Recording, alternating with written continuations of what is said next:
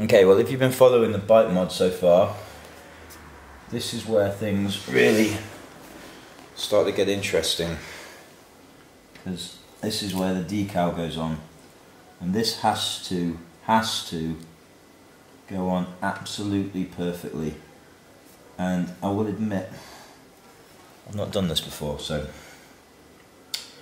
a little bit nervous about making sure it goes on there right. Now what I've done, you guys get these decals, these are the original Mark 1 decals, you get them from Raleigh, and they come in, they've got the decal on one side in reverse and then the backing plate.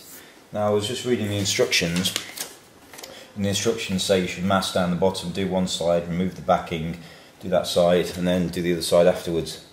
But by doing that, I can't see how you can basically do the side and then remove the backing, because the backing will be taped onto the other side. Anyway, I don't think those instructions are going to work for me, so I'm going to do it my way.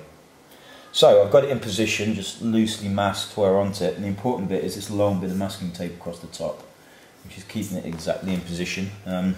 The bits at the bottom are just to hold it down whilst I stood back and looked at it. Now obviously I gave the frame a little wipe over first, and I'm also armed with a very slightly damp sponge or a squeegee or anything like that will do. So once it's in position, as it is, it's just a matter of peeling off this backing,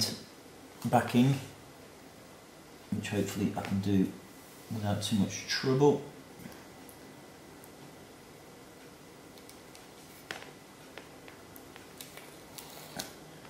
And then, once that's off, slowly lower it back down into position. Now I'm just going across the entire top of it, making sure the entire top's flat down before moving it on.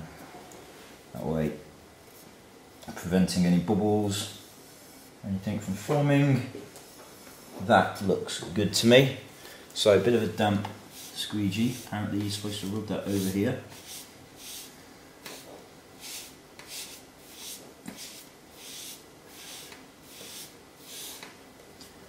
That's good, it doesn't feel like there's any lumps or anything in it. Hello.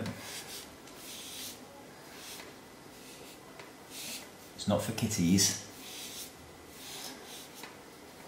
Okay, do you want that? Go play with that. So I believe that's done now. So hopefully, I just very slowly and carefully peel this away.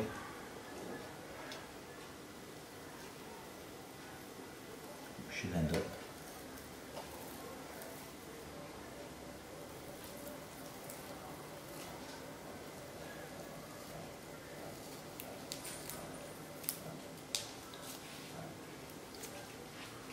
Full Chopper logo etched onto the side. Brilliant. So that seems to have gone on very nicely. That was not as difficult as I thought it might be. So what I've got to do now is obviously the other side, and then the Raleigh one has got to come down here, down the inside post. And there are a couple more that go on the chain guard, but I'm not going to do those this evening. I'm going to go do those tomorrow. So I'm going to get on with the other one now, but that's how you do that process.